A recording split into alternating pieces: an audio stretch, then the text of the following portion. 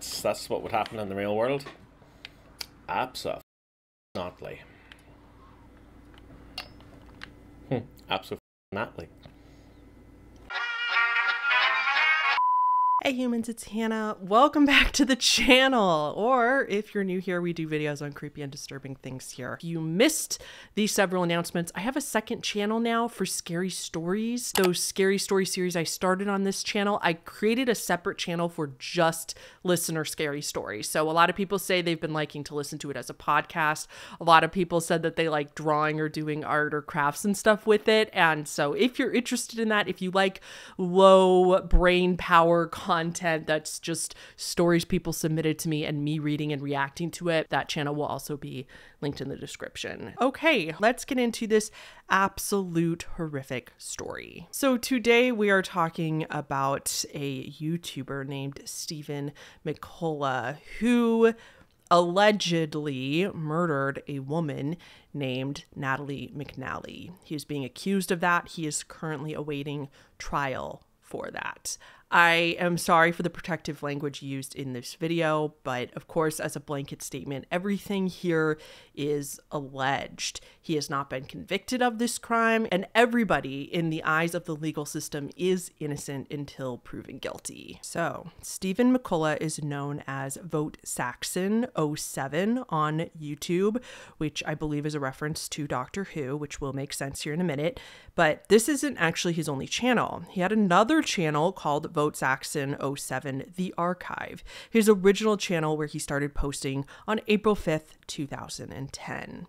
His first video was entitled 11th Doctor's Sonic Screwdriver Toy Review, setting a tone for all of the content Stephen would be making going forward. Hello YouTube viewers and random Doctor Who fans. He continued to make primarily Doctor Who content, and a lot of that was Doctor Who toy reviews specifically.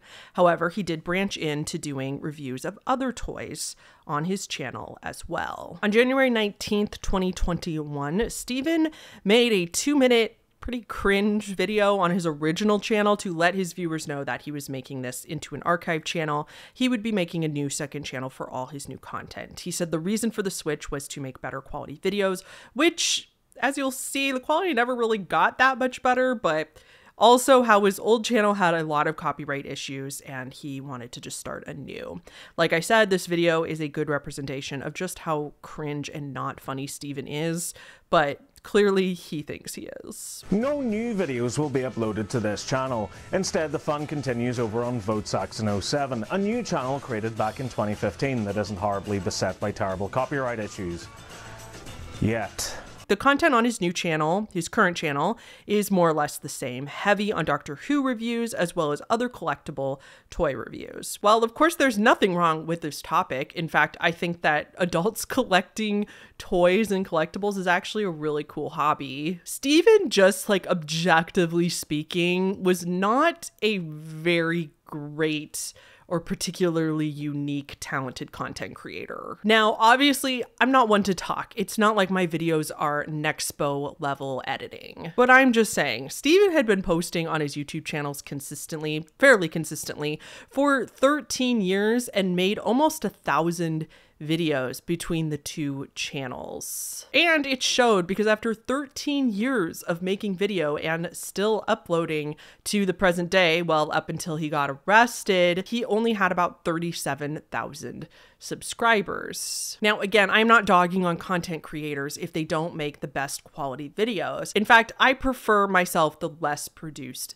videos. When I go to YouTube, I want to watch YouTube. I don't need to see an IMAX movie. And I'm also not saying there's anything wrong with having a lower subscriber base or just doing it as a hobby just because you enjoy content creation. Like, I just want people to know, small YouTubers out there, absolutely no hate to you. I was a small YouTuber for a very long time. I'm just saying it was very clear that Stephen wanted to be a YouTuber. He wanted that to be his life. Like, he was putting effort into trying to grow and he just never did. His thumbnails never really evolved or improved and he just couldn't quite get there. The irony in this, of course, is that he is now very famous, but for an entire entirely different reason. Another thing to note about Stephen's life, and this isn't very relevant to the story, but I think worth noting, that during his time making videos, he did take a couple breaks because he lost both of his parents in a very short amount of time. In 2014, his mother passes away, and in 2015 then,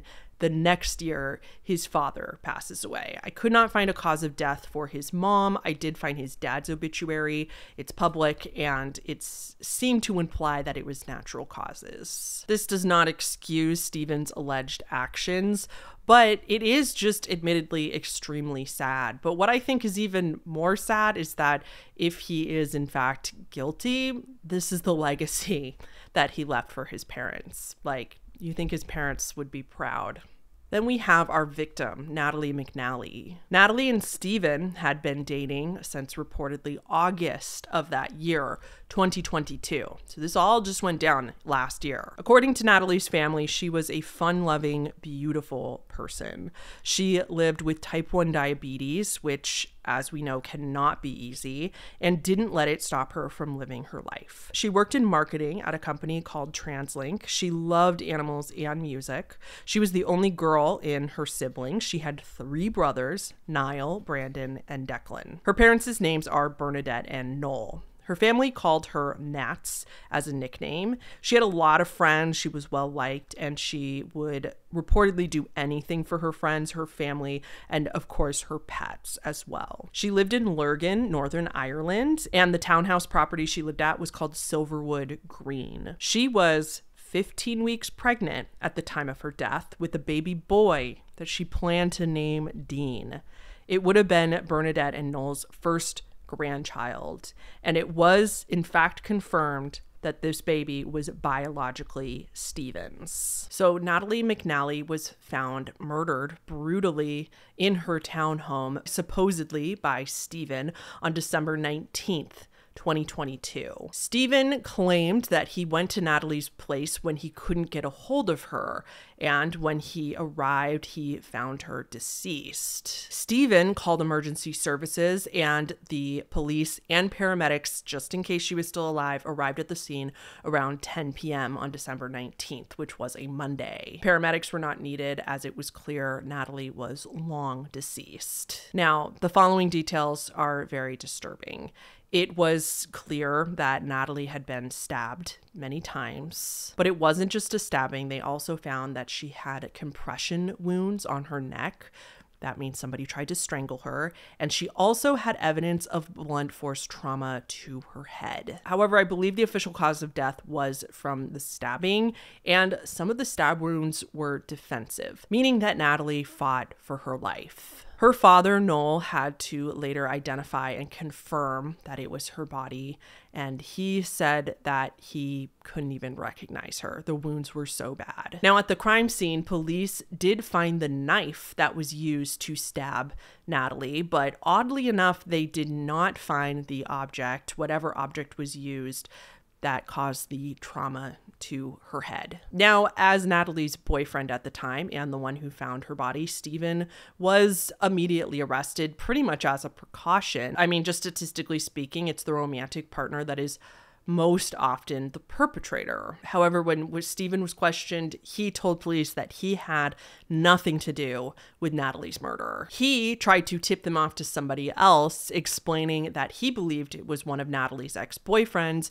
who had recently been coming back around and harassing her. It was not him, because he was completely devastated that the love of his life was gone. And he said that he could prove this to the police. He told them that he had an alibi. He couldn't possibly have been the one who murdered Natalie because he was at home live streaming on YouTube the night before for 6 hours. The entire timeline in which Natalie was likely killed, he was live streaming, and there was proof that he was live, sitting at his desk live streaming, and was nowhere near Natalie's townhome. This was a rock solid alibi, you have to admit. Police found the live stream of Stephen, confirmed that because of that, it wasn't possible that he was at Natalie's house the night before, and he was let go. And on December 24th, Christmas Eve last year, Stephen was officially cleared as a suspect. act. Because of this, Natalie's parents then believed that he was innocent, that he was live streaming that night and he couldn't possibly be responsible for this. And so this detail is terrible. And so on Christmas Day, they allowed Stephen to visit Natalie's body. I assume she was embalmed. She did have a casket at her funeral. And they allowed Stephen to go and visit her body to mourn over her. And he spent 20 minutes with her body alone. So if Stephen didn't do it, police are wondering who did. They had to find who the murderer was, and so the investigation was on. Police run through Natalie's day on December 18th, step by step, hoping to paint a picture. The World Cup was on December 18th, and so Natalie spent most of the day at her parents' house watching the football game with them.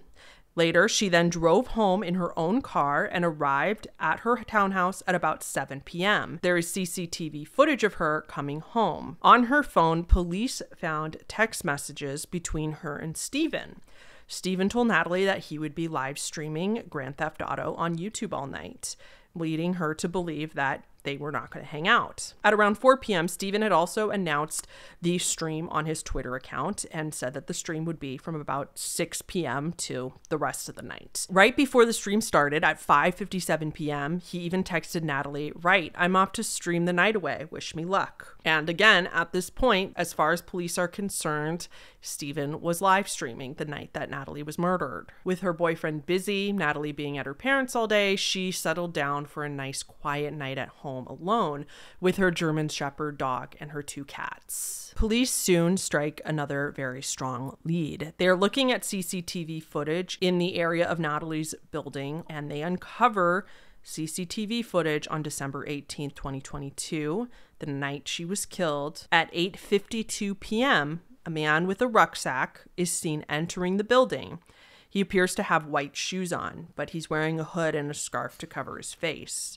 Then at 9:31 p.m. the same night, less than 40 minutes later, CCTV shows the same man leaving the building. He had changed his outfit and now had a black backpack over his shoulder. Obviously, believing this was their guy, the police started checking other CCTV in the area. They see the same man, hooded, wearing a scarf and gloves, approaching a bus stop at about 7:09 p.m., 2 miles from Natalie's home. There's, of course, cameras on the bus, which films this same man boarding the bus. He pays in cash, but he drops some coins because of his gloves. Unable to pick them up because his black gloves were too thick, the man finally relents and takes them off so he can retrieve the fallen coins. Investigators notice that this man, under his black gloves, is wearing yellow latex gloves. So he was double gloved and made sure to wear latex gloves underneath. And police study the figure,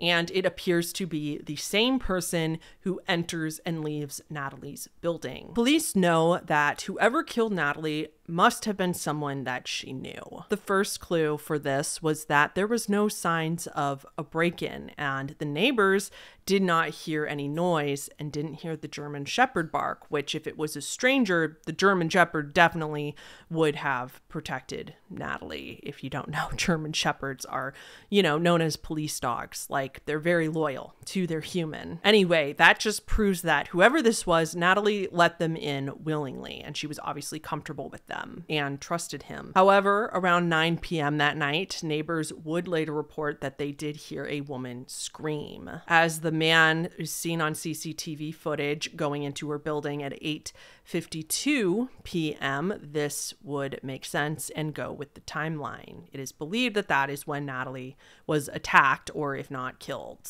This man was obviously trying to cover their tracks. As we talked about, they were wearing gloves, double gloves, to make sure to not leave any fingerprints. They changed outfits afterwards and was carrying a backpack, no doubt had evidence inside, as obviously they couldn't just go take a taxi home with bloodstains all over them and also trying to conceal their face, which may suggest that this person possibly knew that there might be CCTV footage around or didn't want anyone in the area to recognize or witness that he was in the area. So then investigators figure out that whoever left the building at 9:31 p.m. found a taxi by chance around the corner. The taxi was waiting on somebody else, but the man got in and convinced the taxi to take him instead, saying that his mother was ill and that he needed help getting a ride to her place to go and care for her, and the taxi driver agreed. The taxi drove this man back to his home, dropped him off. The man got out of the cab, ran in really quick to get money to pay the fare. He then pulled 2 bags out of the taxi and threw them over the hedges into his yard. He returned home at exactly 11:13 p.m. So it's January at this point. Police are obviously working very hard to investigate and try to solve this case. Several other people, other than Stephen, a couple other men were arrested briefly and questioned, but they were cleared of all suspicion and were released. Police end up going back to the drawing board and back to Stephen.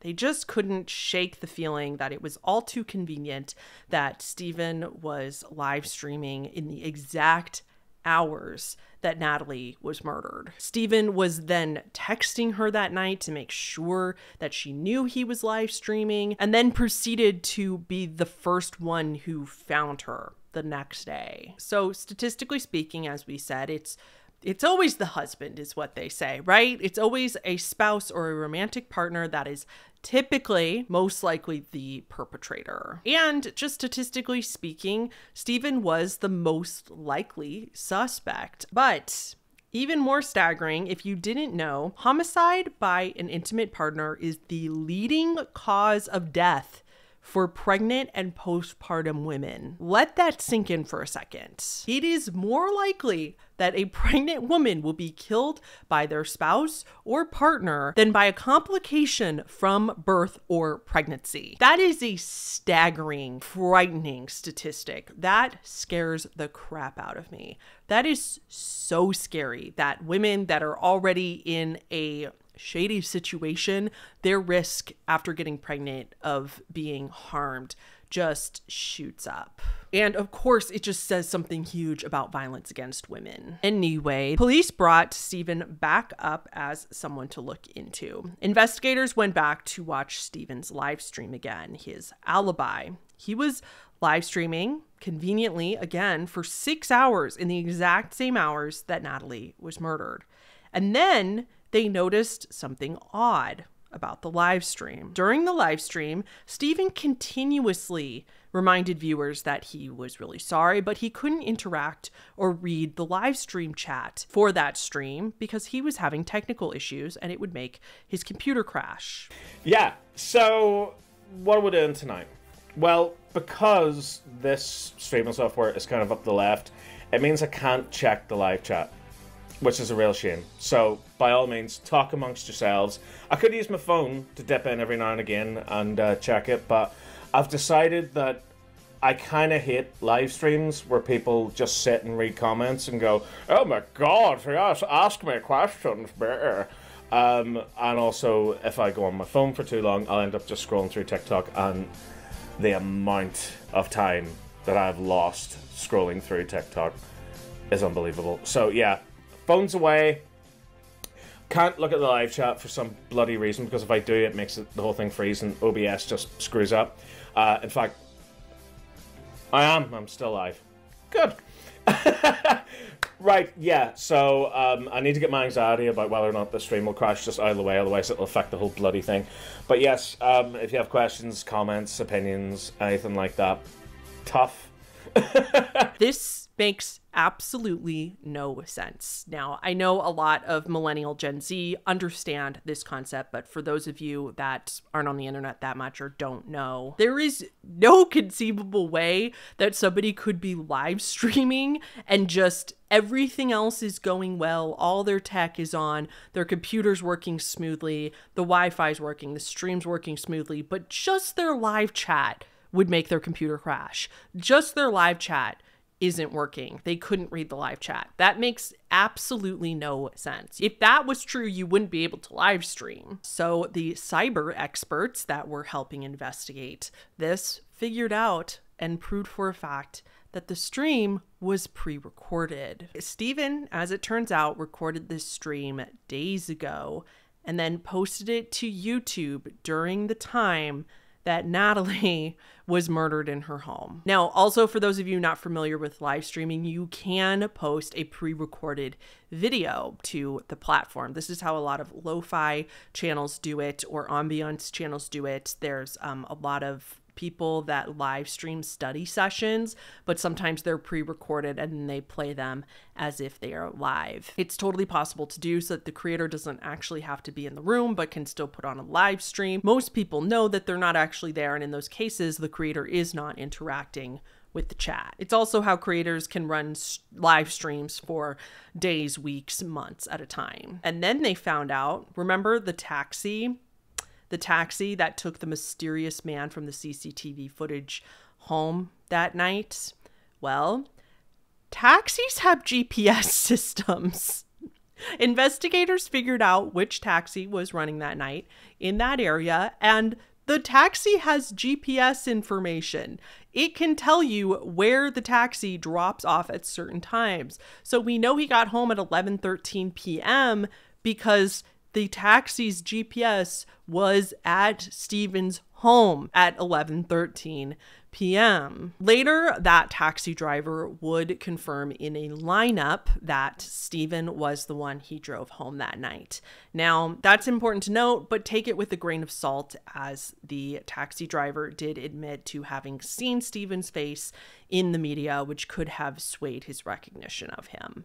But regardless, the taxi driver does claim that that is the same person. I think the GPS info is more compelling. The other piece, it was really hard to find actual forensic evidence linked to this case. The one source I read that talked about the gloves said that they did find a micro tiny fiber strand piece of his yellow glove, of the yellow latex gloves in Natalie's home. Of course, this was a microscopic piece, and that didn't connect directly to Stephen, but connected to the person on CCTV. Anyway, police determined they have enough evidence against Stephen, and on January 31st, 2023, they arrest him again.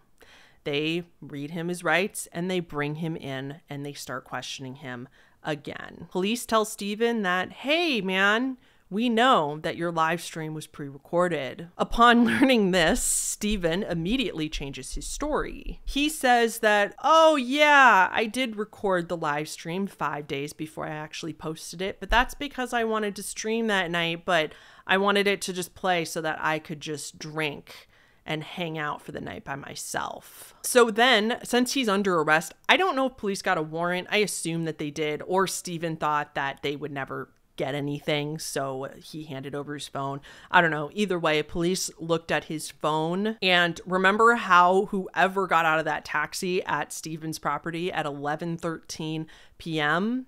Well, after hours of inactivity, his phone had not been touched for hours. They found on the back end of his phone that it was suddenly active again at 11:16 p.m., 3 minutes after this man got out of the taxi. Stephen had an answer prepared for this as well. He said, like I said, I was drinking all night while my pre-recorded stream was going. Because I was drinking, I fell asleep for a few hours. When I woke up, I must have opened my phone again at 11:16 p.m. and I took the garbage out at that time as well. He also admits that, oh yeah, around that time, there was a cab that pulled up to my property around that time, but it wasn't me, it was somebody else. And here's a few, and he named a few people that it could have been who were dropped off in the area at that time. Stephen, not looking good for you there, buddy. So that's all pretty incriminating, but get this detail. This is bananas. So Stephen was, of course, trying to make himself seem very innocent. He wanted to play up the grieving partner after Natalie was killed. And so he stayed in close contact with Natalie's parents. He frequently went over to their house, which I cannot imagine how Natalie's poor parents feel now. But Stephen also attended her vigil, but also attended a rally that Natalie's family put on to protest violence against women and to get justice for Natalie. There's a photo of him attending and wearing the pins and stuff like that. If that doesn't give you chills, I don't know what will. It makes me sick thinking about the fact that he was there. I'm not surprised that he was there. Like, obviously, again, if he is guilty of all these accusations, of course he's going to do this. Of course he's going to stay in contact with the parents and pretend like he's sad and mourning. It would be really weird. It would look very suspicious if he didn't attend the rally and the vigil. You know what I mean? So that does make sense, but it still just makes me sick to think that the audacity and the confidence, the hubris it takes to attend and pretend like you're grieving. The other thing that gives me chills is just like what he probably said to Natalie's body, or at least the thoughts he was thinking when her parents let him spend 20 minutes alone with her after she died. The parents are already going through the most horrific thing you can possibly go through. Just imagine who they now believe is their daughter's killer was what, like, thinking back on all his behavior until that point is just sickening. Anyway, okay, that's not the bananas part. So he attended all of those things and he was staying close with the parents. One time when he visits Natalie's parents about a week before he's arrested, he forgot his phone, allegedly forgot his phone at Natalie's parents' house, and he left it on recording. So he was trying to record them and recorded them for 40 minutes before he came back and got his phone. And the prosecution claims that Stephen, of course, did this so that he could listen in on their conversation right after he left to see if he could keep tabs on the investigation, as well as to figure out if Natalie's parents were suspecting him at that time. Again, that's all alleged. It's alleged that he did that, but if he did do that, that makes me think that Stephen maybe was confident, but maybe not as confident as he would have liked to be. That maybe he was just a little worried. Stephen, of course, claims that leaving his phone on record at their house was an accident. Then, on Stephen's phone, investigators also found strange Google searches that he made on November 12th, 2022, just a few weeks before Natalie was murdered. He Googled things like, quote, "Is it more painful to be shot in the head or the heart?" And quote, "Which is less painful, drowning or burning to death? And would you rather drown or be shot? And is drowning a painful way to die?" I want to stress these could be completely unrelated, especially because, again, if he did what is alleged, then he didn't end up killing Natalie in any of these methods. So it could be completely unrelated. But again, it was just another like little tick on the Stephen is creepy checklist. So with all of this mounting evidence and Stephen, of course, not helping investigators whatsoever, on February 2nd, a few days after being arrested for the second time, Stephen was formally charged with Natalie's murder. His defense tried to get him bail, of course, but the judge believed that Stephen could be a flight risk, and she denied his bail. Thank God. Now, you might be asking a pretty obvious question, and I'm really sorry I haven't answered this yet, but we had to get all those other details out of the way first. Motive.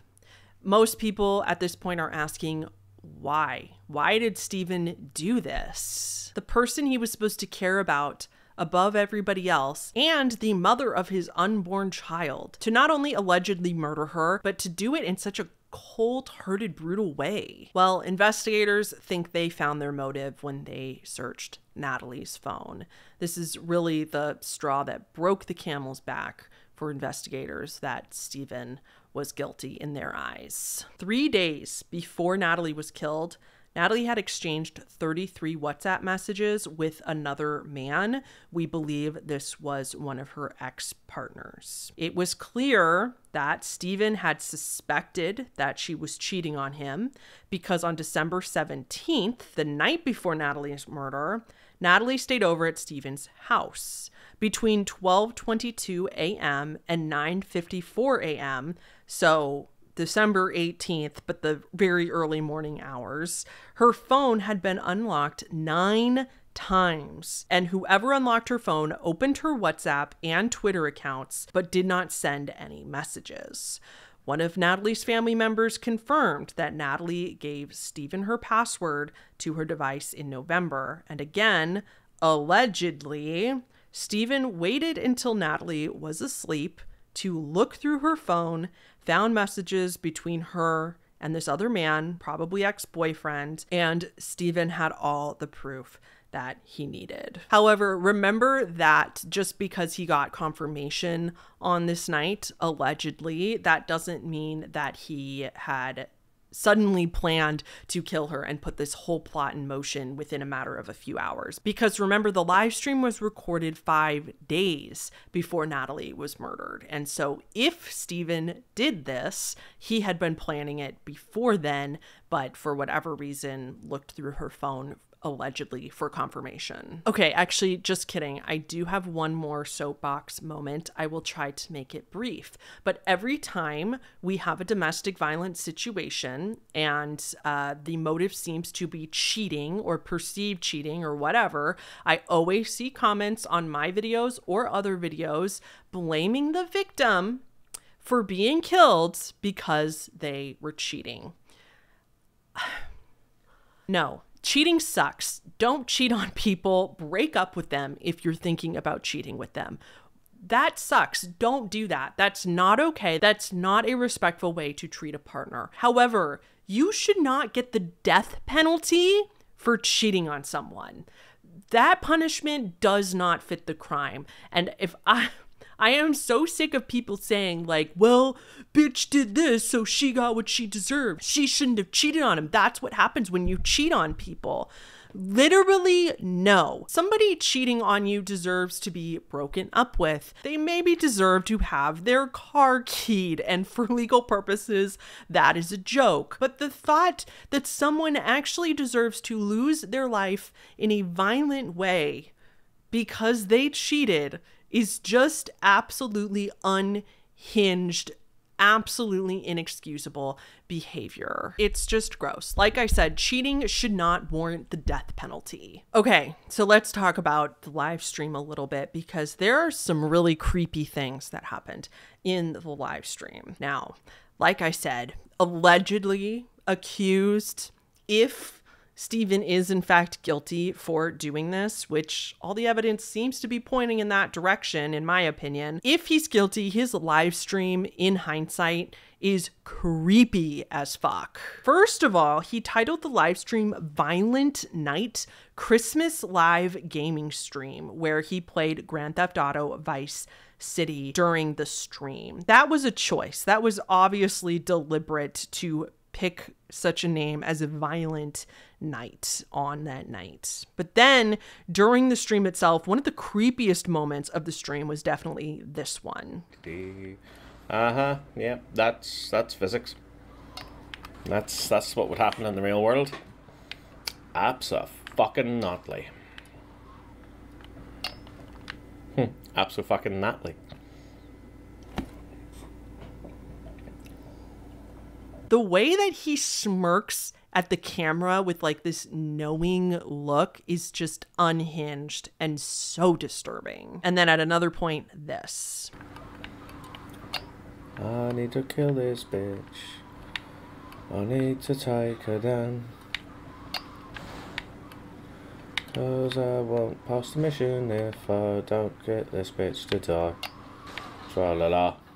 So then about midway through the stream, Stephen takes a break. This makes sense. A lot of streamers do this, especially if they are streaming for many hours, and he was streaming for 6 hours. So at about the 3-hour mark, he takes a little break. On screen for a brief moment, a James Bond poster appears with the title of the movie No Time to Die.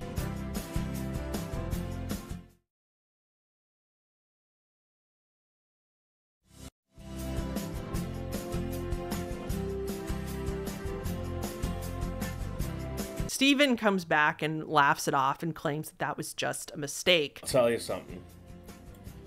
I made a real pig's ear of that. I just sat down and I pulled the controller and the headphones off the table, which hit the keypad, which it's apparently hotkeys are still connected, so it went on to something else for a little second. Yeah, anyway, I have returned. But remember, this is pre-recorded. It's not like he was responding to questions from the live chat asking him what the James Bond poster was about. He like specifically added in that comment. And I highly doubt it was a mistake at all because, again, like we said, this was pre-recorded. No time to die at the exact time that Natalie was being killed. What's even creepier is that about 3 hours into his stream would have been about 9 o'clock p.m. when he was taking this break. So if he did this, it's almost like he timed it so that poster would be up right around 9 o'clock, right when she was being killed. I've seen a lot of comments online talking about how Stephen was dropping clues and Easter eggs in this stream as if it was a Scooby-Doo mystery. And I have to agree. It shows again that Stephen thought he was so smart and really thought he was going to get away with this. Thought he was smarter than police, allegedly. Fucking unbelievable, man. Unbelievable. So I thought you were supposed to like run him off the road and kill him, much like your woman. Thank you so much. I swear to God, see if it fucking takes too long and this fucker gets away. I will kill you all with fire! Fucking hell! What does it take? What does it take? What the f does it take? I'm spitting feathers. I just realized I'm literally going to be drinking and driving. In the game, by the way, I'm not leaving the house tonight, so yeah, in the game I will be drunk while driving in the game. I'll be drunk in real life, I'll be driving in the game. Just keep myself in the good books, shall we say? I did hit you, and I liked it. I don't know. I don't have too many loved ones in my life, but the ones I love with all my heart. So, you know, at least I've got that going for me. So that's about it. As of now, this is an ongoing investigation. As we know, Stephen is in jail currently. He was denied bail and he is awaiting his trial. The most recent articles I could find said that they were getting ready to start setting a date for his trial. Him pleading not guilty is pretty wild to me. Like, I know that he's maintaining his innocence at this time, but I almost predict, like, I personally predict that at the last minute, he might be one of those that puts in an Alford plea, which says they have too much evidence against him to win a trial, but he's not admitting guilt, or maybe change his plea and take a plea deal for guilty so that he gets a lesser punishment. I don't think the death penalty is a thing in Ireland. It's like in most European countries, there's not the death penalty. I'll put it on the screen here to confirm though, but he will probably be facing life in prison without parole. I hope at the very least that's what he gets. So I'm kind of curious to know if he's going to change last minute and try to take a deal. That would not surprise me, just because the evidence against him is pretty strong. I just have a hard time believing that his defense lawyer is going to say, yeah, jury's going to find you innocent. I don't know. Who knows?